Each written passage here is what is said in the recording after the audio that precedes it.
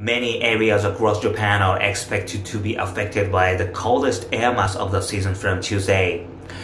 Weather officials warn that temperatures may drop to the lowest in the decade across the country, affecting transportation and freezing water pipes. They are advising people to prepare for the heavy snow, low temperatures, and refrain from going out in the worst of the weather. The meteorological agency said the effect of the winter-type weather pattern have already been bringing snow mainly to the areas along the Sea of Japan and from northern to western Japan. The weather pattern is expected to become stronger and bringing the most powerful air mass to the skies above northern to western Japan by Tuesday night. Weather officials are warning people to be careful about heavy snow, a blizzard, a frozen road, and other effects on transportation.